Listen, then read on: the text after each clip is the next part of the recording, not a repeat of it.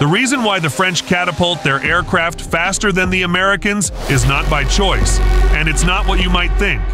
The French aircraft carrier, Char de Gaulle, uses 2 catapults which are, in fact, American-built. These catapults allow the ship to launch a 25-ton aircraft in just under 2 seconds at a speed of 145 knots.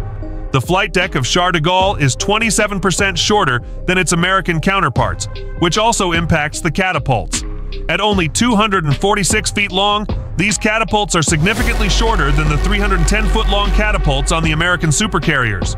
This means that the aircraft launched from Char de Gaulle have to be accelerated faster, which is why they experience 4 to 5 Gs of acceleration compared to American pilots who undergo 3 to 4 Gs during takeoff.